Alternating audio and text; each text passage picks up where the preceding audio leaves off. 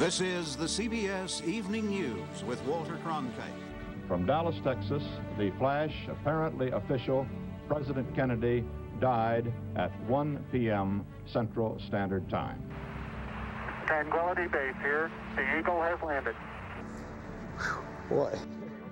Tonight, America pays tribute to one of the giants of journalism.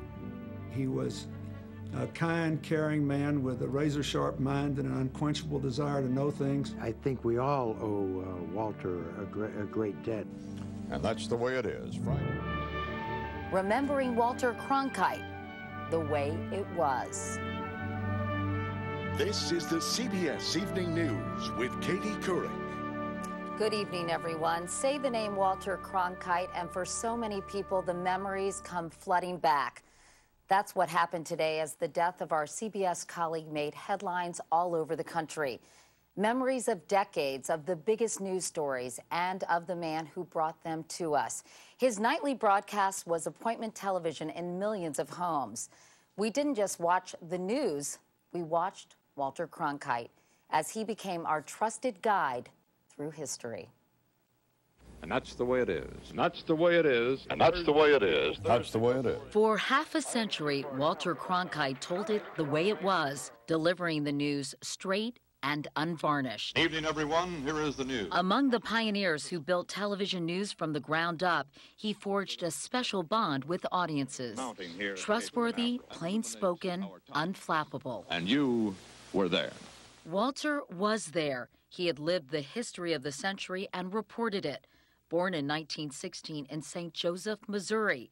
As a young man growing up in Houston and Kansas City, he saw firsthand the Dust Bowl of the 1930s and the Great Depression.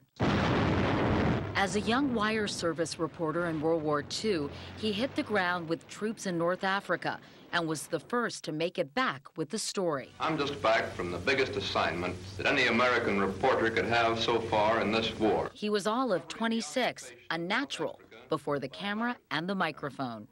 In the early 1950s, television came calling. Walter anchored the news on CBS, first in Washington, then on the network from New York.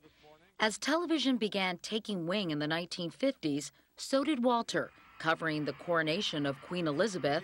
She's to be crowned Britain's sixth reigning queen. An atomic device. Atom bomb testing in Nevada, the birth of the American space program. Fire at the apogee to raise the perigee.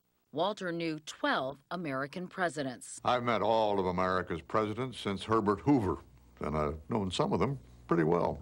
Lyndon Johnson called the CBS Evening News while I was actually on the air and insisted that they put him through to me on the air. The secretary said, but he's on the air, Mr. President. I don't give a damn where he is. Put him on the phone.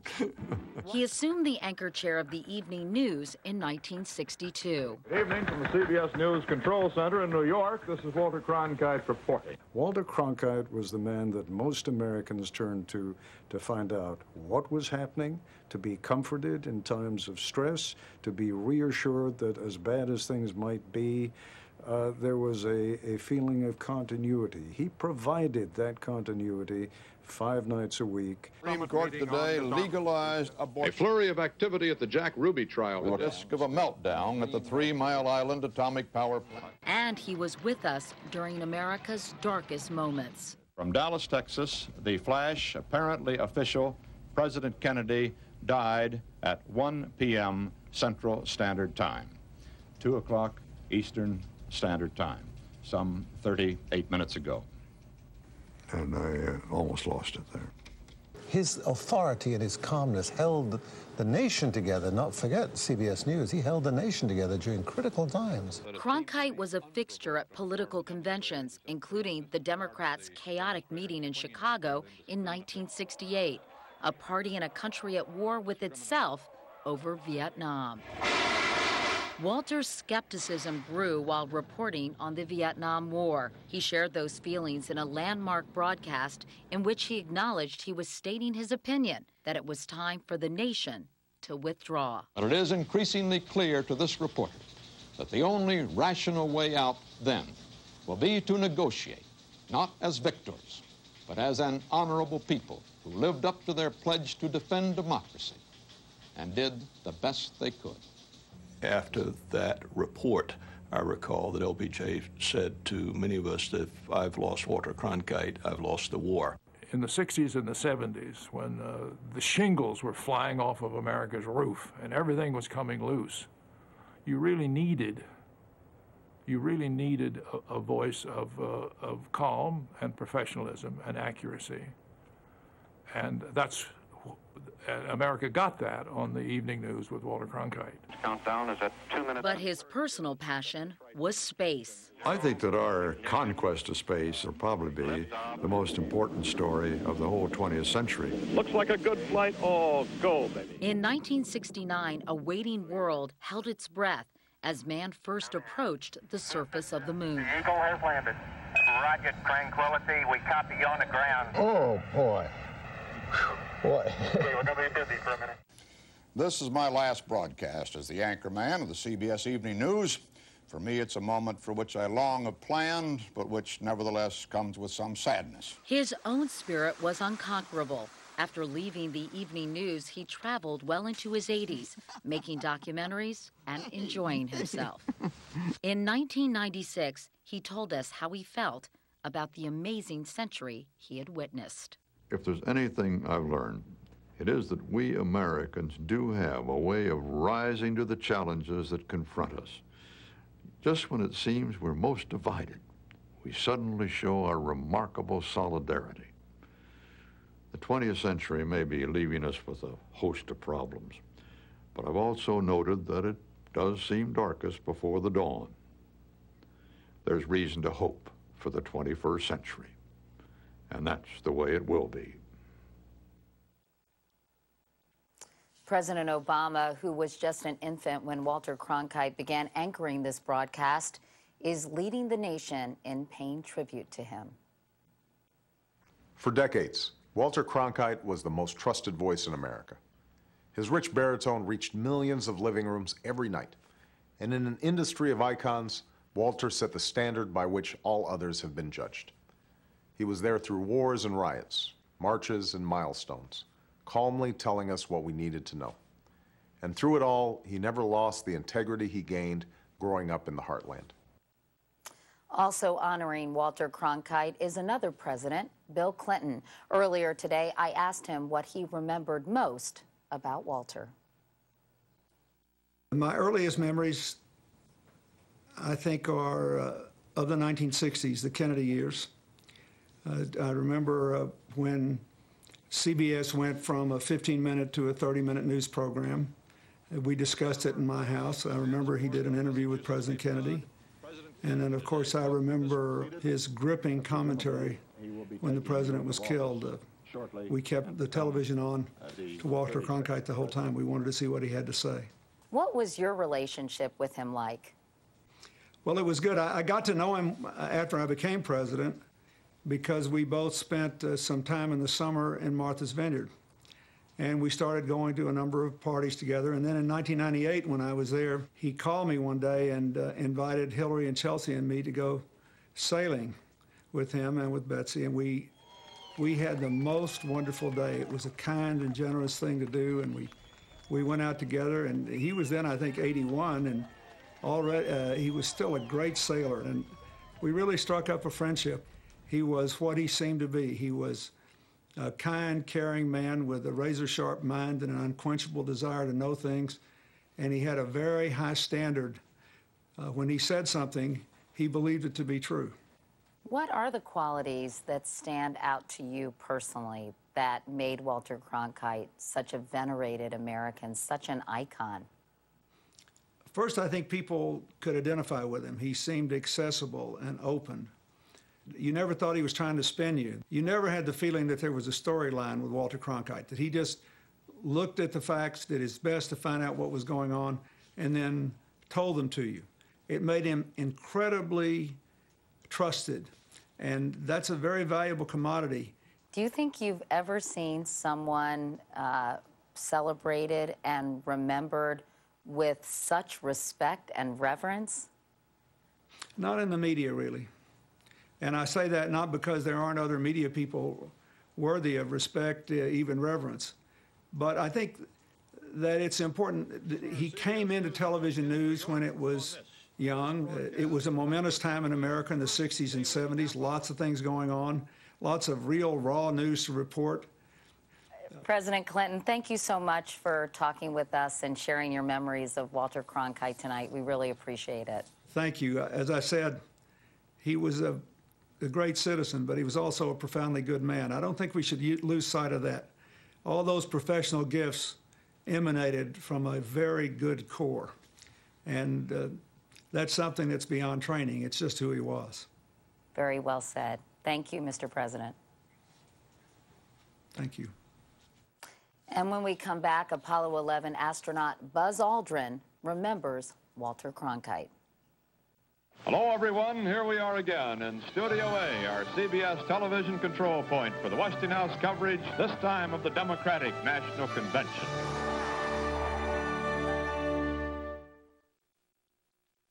If you've had a heart attack caused by a completely blocked artery, another heart attack could be lurking, waiting to strike. A heart attack caused by a clot, one that could be fatal.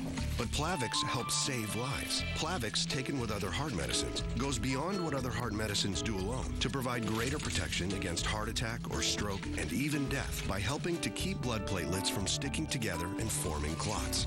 Ask your doctor about Plavix, protection that helps save lives. If you have a stomach ulcer or other condition that causes bleeding, you should not use Plavix. When taking Plavix alone or with some other medicines, including aspirin, the risk of bleeding may increase, so tell your doctor before planning surgery. And always talk to your doctor before taking aspirin or other medicines with Plavix, especially if you've had a stroke. If you develop fever or unexplained weakness or confusion, tell your doctor promptly, as these may be signs of a rare but potentially life-threatening condition called TTP, which has been reported rarely, sometimes in less than 2 weeks after starting therapy. Other rare but serious side effects may occur. If you take Plavix with other heart medicines, continuing to do so will help increase your protection against a future heart attack or stroke beyond your other heart medicines alone. You may be feeling better, but your risk never goes away. Help stay protected. Stay with Plavix.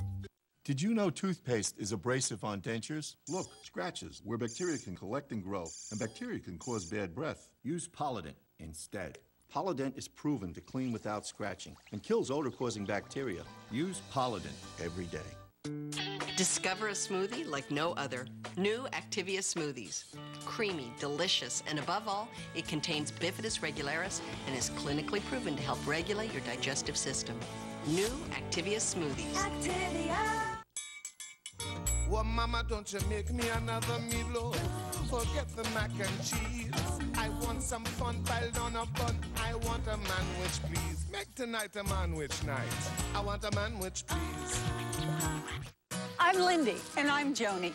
We've been best friends since we were 2. We've always been alike. We even both have osteoporosis, but we're active, especially when we vacation. So when I heard about Reclass, the only once-a-year IV osteoporosis treatment, I called Joni. My doctor said Reclass helps re-strengthen our bones to help make them resistant to fracture for 12 whole months. And Reclast is approved to help protect from fracture in more places: hips, spine, even other bones. You should not take Reclast if you're on Zometa, have low blood calcium, kidney problems, or you're pregnant, plan to become pregnant, or nursing.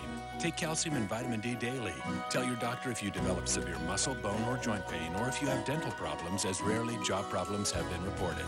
The most common side effects include flu-like symptoms, fever, muscle or joint pain, and headache. Nothing strengthens you like an old friendship. But when it comes to our bones, we both look to Reclast. You've got to ask your doctor. Once-a-year Reclast, year-long protection for on-the-go women. A broadcasting legend, an American icon, the biggest names in politics, news, and entertainment, remembering Walter Cronkite tomorrow. Walter Cronkite died just 3 days before the 40th anniversary of the first manned landing on the moon, July 20th, 1969. He was the Apollo 11 mission's biggest fan, and he wasn't afraid to let his enthusiasm show. Never has there been before, nor will there be, anything like this pioneering adventure. The landing on the moon presented an interesting emotional challenge for me. I'd had just as much time to prepare for that landing as the space program did. 30 seconds. I'd watched it from the beginning. 3 feet, 2.5 down. Tranquility Base here. The Eagle has landed. Oh, boy. And yet, when that vehicle landed on the moon, I was speechless. Boy. I really couldn't say a thing. Neil Armstrong, 38-year-old American standing on the surface of the moon. I mean, at a time when there were a lot of other problems in this country and elsewhere, people were downcast. Everybody there was upcast. We were looking toward the stars, looking toward the moon. Edwin Buzz Aldrin was Neil Armstrong's moonwalking partner 40 years ago. He joins us now. Buzz Aldrin, nice to see you.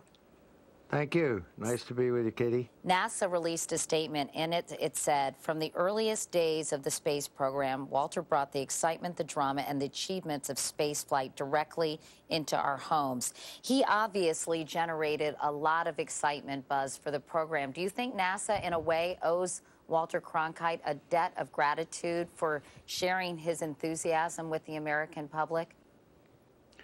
I think we all owe Walter a great debt. And I think Walter was trying to cash in on that a little bit in the Journalist in Space program.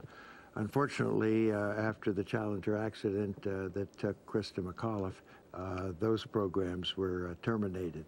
Would you have liked to have seen Walter Cronkite go up in space? Because it was one of his dreams.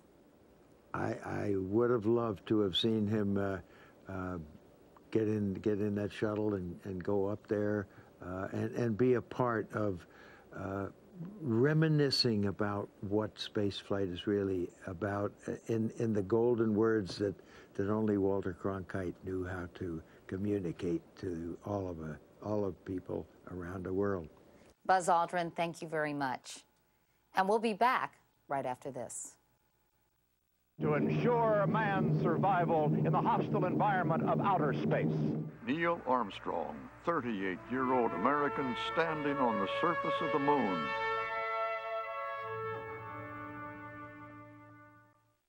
Applebee's 2 for $20.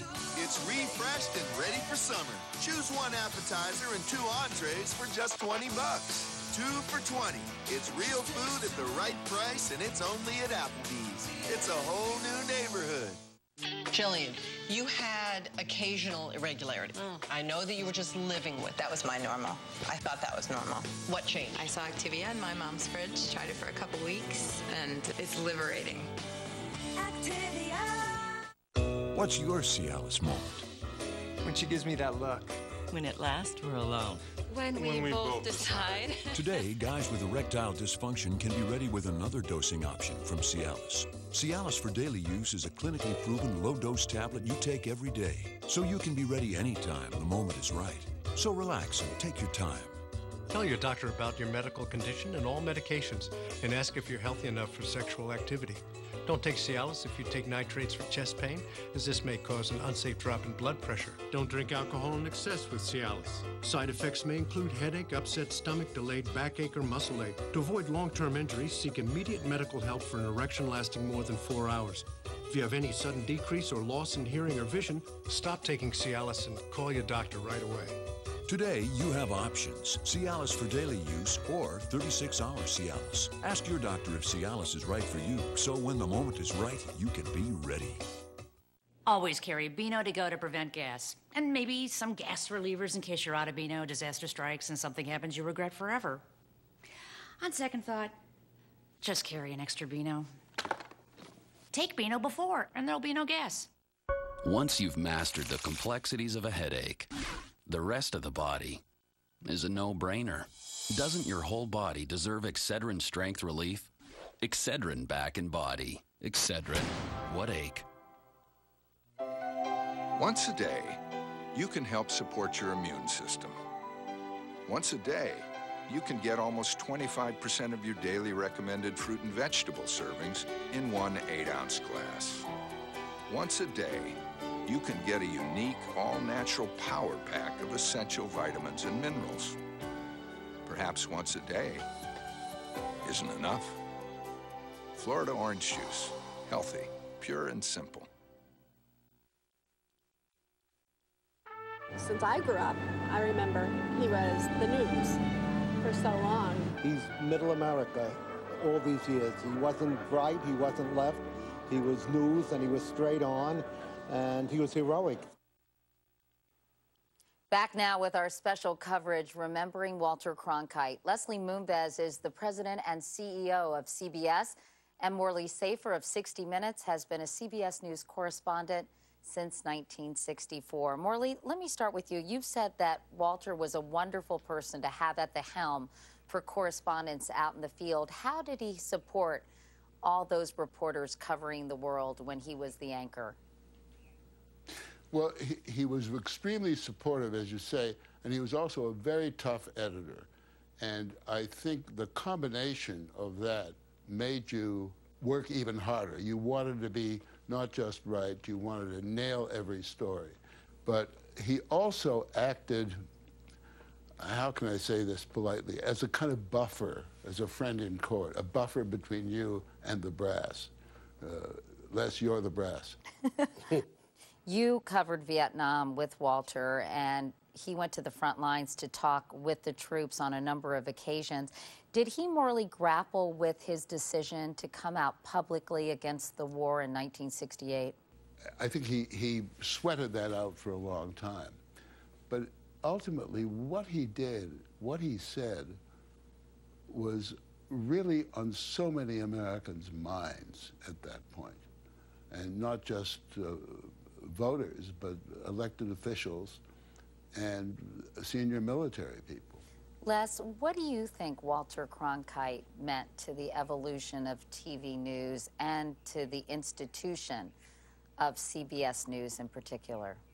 I think anybody on the air today owes a deep debt of gratitude to him, what he stood for, how he handled the chair.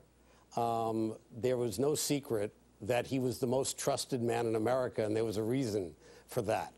I think the legacy of CBS, it is so important because everybody remembers Walter Cronkite as being synonymous with the name CBS. He represented the best that we are as news reporters and the best that we are as a network. Les, in many ways, he was the antithesis of sort of the blow-dried anchor who makes his or her way through the ranks of local news. If a young Walter Cronkite walked into your office today, do you think you would hire him? I sure hope so. What stood out about him was his honesty, his integrity. He represented all of us, and I think that's what made him so trusted and so successful, and I would hope if a young Walter Cronkite walked in the door, I would hire him. Les Moonves and Morley Safer, thank you both so much. And coming up next, the Beatles, where it all began, and it's not where you may think.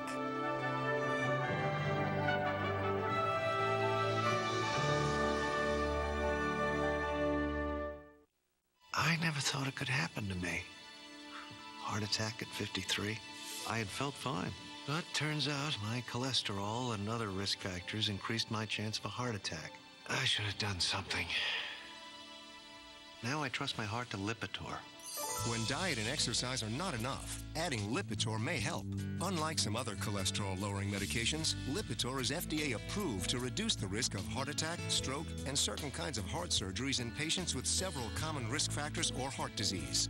Lipitor has been extensively studied with over 16 years of research. Lipitor is not for everyone, including people with liver problems and women who are nursing, pregnant, or may become pregnant. You need simple blood tests to check for liver problems. Tell your doctor if you are taking other medications or if you have any muscle pain or weakness. This may be a sign of a rare but serious side effect.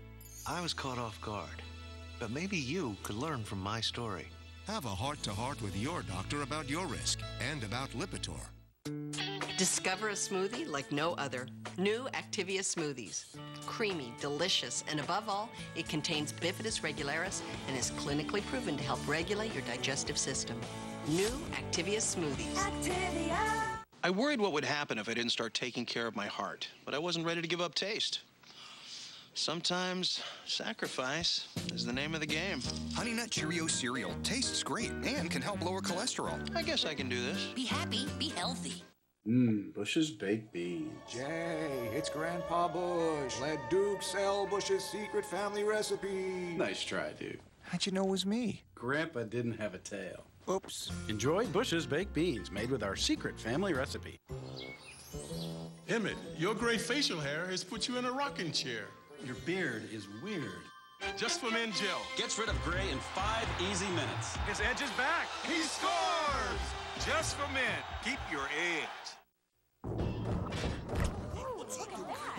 Oh, my. Nice. Immune balance to strengthen the immune system, so the lady of the house will feel as good as I look. Now let's get to it. The complete balanced nutrition of Ensure now has Immune Balance, a unique blend of prebiotics and antioxidants to help strengthen your immune system. You better be Bran.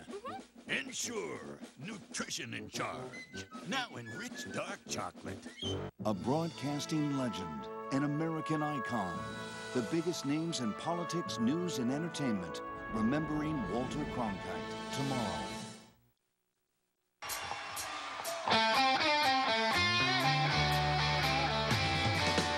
How's the girl what she wanted to be? Former Beatle Paul McCartney took the stage last night at New York City Field, the new home of the Mets. That ballpark is the successor to Shea Stadium, where John, Paul, George, and Ringo performed in 1965, which ushered in the era of stadium concerts. Most people think the Beatles made their American television debut on the Ed Sullivan Show in 1964, but Walter Cronkite, a real stickler for accuracy, always wanted people to know it actually happened on this broadcast in 1963. Beatlemania was well underway in the UK. We were offered a piece by a London bureau of this phenomenon, so we put it on the air one night. That night was December 10th, 1963. And meanwhile, yeah, the fan mail keeps rolling in, and so does the money. They have sold 2.5 million records. They lead the hit parade. What has occurred to you as to why you've succeeded? I don't know, really. You know, as you say, the haircuts. Despite the hysteria of their mostly female fans, it wasn't clear then just how long the Beatles' success would last. Do you have any fears that your public eventually will get tired of you and move on to a new favorite? Well, they probably will, but, you know... You ever think about Depends how long it takes for them to get tired. Ed Sullivan was watching that story, and right after the newscast, he called Walter Cronkite. We were good friends, and Ed said, Walter, tell me about those kids. Tell me about those kids. What kids, Ed? You know, those kids you just had on the air. What do you call them, the Buggers or the Beatles or something? Ladies and gentlemen, the Beatles. Close your eyes and I'll kiss you. That performance came 2 months after their debut on the CBS Evening News. We just hope we are going to have quite a run. And they did, with a little help from Walter Cronkite. If there's some credit in history for that, I want it. And that is the CBS Evening News for tonight. There will be more about Walter Cronkite on a CBS News special tomorrow evening at 7, 6 Central. I'm Katie Couric. Russ Mitchell will be here tomorrow. I'll see you back here on Monday. Good night.